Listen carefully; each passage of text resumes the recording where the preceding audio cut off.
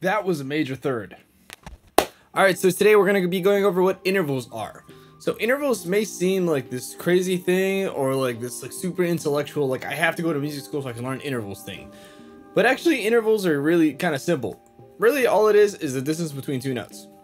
So for example, sometimes we have a half step or we have a whole step. If for some reason you weren't taught that, essentially all it is a half step is one note away. So for example, from C to C sharp. So we have C here, going to C sharp here. That's a half step. C to C sharp is a half step. So it's basically just one fret away from where you currently are on the neck. Then we also have whole steps, which is 2 frets away. So here I have C to D. So we're going from the 3rd fret to the 5th fret. So basically we're putting a note in between. Now that is a fairly simple concept of the half step and whole steps. Now all an interval is just basically distances that are longer than half steps and whole steps. For example, if we look at the distance between C and G and we count in the musical alphabet, we have C, C sharp, D, D sharp, E, F, F sharp, and then G. So that's 8 notes away. That's a total of 3 whole steps and a half step. Now that's a very large distance and it's a lot of counting. That's a lot of fingers that we need in order to get there. And what if we do something like C to B, for example? One thing you can do is use intervals instead of this. So basically the intervals are used to measure distances in farther lengths than just your traditional like half step, whole step. I also forgot to mention that there's actually a PDF in the description with a little chart that shows you all the intervals. It looks like this. And basically there's 3 types of intervals. There's the major intervals, there's the minor intervals, and there's the perfect intervals. Now I'm not going to really go into why they're called this way too much, but basically these are the 3 options that we have for intervals. And these all relate to the major scale. So let's take the C major scale, which is the easiest scale ever, because it's just C, D, E, F, G, A, B, C.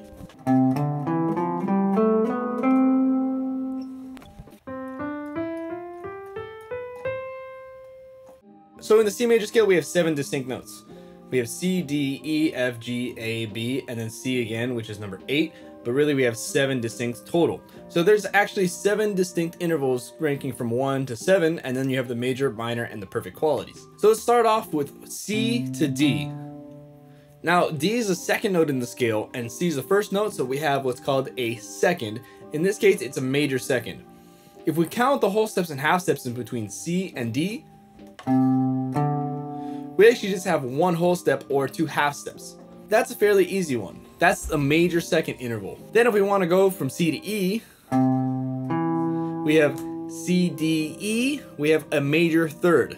Now that's 2 whole steps away. We have C, C sharp, D, D sharp, E. Then we go on from C to F, and that's what's called a perfect 4th. And I'll explain to you why it's perfect in a second. But a perfect 4th is 2 whole steps and a half step away. Then from C to G, we have a perfect 5th, C, D, E, F, G. If you're a guitar player, power chord. If you're a pianist, this is what's going on in your left hand most of the time. If you play any other instrument, I don't know exactly how to help you. But it's basically that. Now, both of these are perfect, the perfect 4th and perfect 5th. One reason why they're called the perfect intervals is because when you invert a perfect interval, they invert right into each other. So for example, let's take C to F. This is a perfect 4th.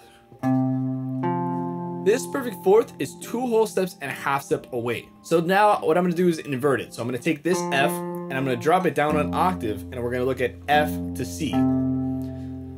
So when you invert it, basically you take the highest note and bring it down, or take the lowest note and bring it up. So if we look at the distance between F to C, we have F, F sharp, G, G sharp, A, B sharp or B flat, B, and then C.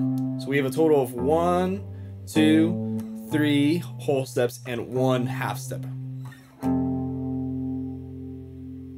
So if we look at what interval is 3 whole steps and a half step, we actually have a perfect 5th, and vice versa. So if I bring it back, we now have a perfect 4th. So then let's go on. Now we have C to A, which is a major 6. Now for this, if we were to count whole steps and half steps, we'd have 4 whole steps and a half step. That's a lot of counting. So what I prefer to do is actually go down and count backwards. So if we look at C to A, we go C, B, B flat, A. That's actually only a whole step and a half step away, but just bump it up the octave. So we have this major 6 here. Then we have a major 7th. This is C to B. Now, basically, this is the furthest interval that we have because C to B, if you look at them on the musical staff, they're right next to each other. They're adjacent notes. C to B is actually a half step down, and then we bump it up. Or if we count all the intervals, we have 1 whole step, 2 whole steps, half step, so 2 whole steps and a half step, 3 whole steps and a half step, 4 whole steps and a half step, 5 whole steps and a half step. And let's include that half step at the end I forgot to include. So now we have 5 whole steps and 2 half steps, which equals 6 whole steps. That's a lot of counting. I prefer to count a step down, then bump it up an octave. By the way, an octave is simply when you bring something up 12 notes, because we only have 12 notes in the music alphabet. So for example, if we look at the piano, C here and C here are the same exact note. They're both C notes, and they're an octave apart from each other. So those are the major intervals. We have C to C, which is perfect unison. You can throw that away. C to D, which is a major second. C to E, which is a major third. C to F, which is a perfect fourth. C to G, which is a perfect fifth. Then C to A, which is a major sixth. C to B, which is a major seventh. So we have 7 major intervals here. Then we have some in between. We have the minor intervals. Now to get the minor intervals, all you have to do is take the major intervals and lower them by half step. So for example, if C to D is a major second and that's a whole step away, if we want a minor second, we just have to lower D to D flat. Now C to D flat is actually just a half step away. So we have this kind of thing. We have a minor second interval.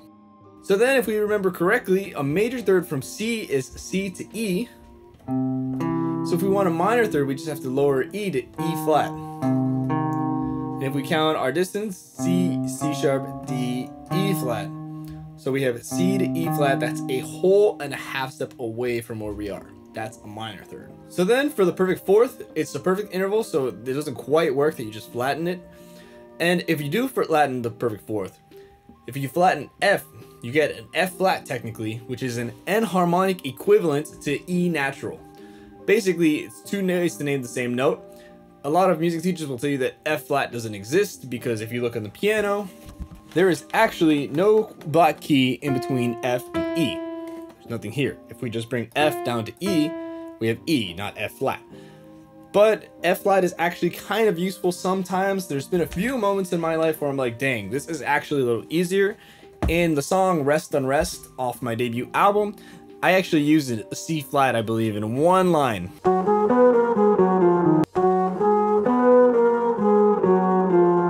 And it made me very sad. I probably could have written it all in sharps, but I prefer reading in flats. So, I mean, yeah, that's the thing. But anyway, if we look at C to F flat, that technically is a diminished fourth, but honestly, I've never really needed to identify that interval. I've never had to be like, oh, this is a diminished fourth away. Usually just major third works. But we can raise the fourth, and we can get what's called an augmented fourth from C to F sharp. And if we count from C to F sharp, we have C to D, which is a whole step, C to E, which is a whole step, so we're at 2 whole steps. And then E to F sharp is another whole step, so we have 3 whole steps. This is also what's known as the tritone, because we have 3 tones, or 3 whole steps. And whenever you augment an interval, you're making it bigger. So when you have an augmented chord, it's kind of like a major chord, but bigger in terms of interval. So I added an extra half step there to expand that chord. This can also be interpreted as C to G flat, which would be our diminished fifth. Not minor fifth, because the fifth is perfect. But a diminished fifth is what goes in diminished triads or diminished chords. Also just 3 whole steps. Then finally we have C to A flat. And our C to A flat is a minor sixth. But if we reinterpret it as C to G sharp, we have an augmented fifth, which is what goes in augmented chords. Now this is also the sixth again, so I'm gonna count backwards. This is actually 2 whole steps down. So C to B flat or A sharp, and then A flat or G sharp, and then we bump that out the octave. Then finally, if we take our C to B and flatten the B to a B flat, now we have a minor 7th interval. So the minor 7th is just a whole step down from C to B flat. And with that, we conclude our intervals. So if you ever seen something like minor 9, 11, 13 or whatever, all of that is just referring to what intervals are in it. When you see something like a 9, basically a 9 is what happens when you bump the second up an octave. For example, if we have C, D, so this is our 2, C, D, E, F, G, A, B, C, D. That's 9 notes away. That's a ninth. So basically when you see a 9, it just means a second, but up the octave. So when you see a C minor 9 chord, you essentially have a C minor triad. You have the minor 7th, and then you have the 9. You also add the 7th because we build chords in tertiary harmony, but I'm not going to go over that today. But anyway, those are intervals. If you want to know how to take these intervals and make chords, I actually have a video on how to find the chords in a major scale. And I basically just go over how these intervals fit within chord spelling and how to find chords using these intervals and what intervals are in these chords and so on. But anyway, that's about all I have for you on intervals. If you made it this far, thank you so much for watching. If you've enjoyed it, like, subscribe. If you didn't, dislike, comment, whatever. Anyway, take care.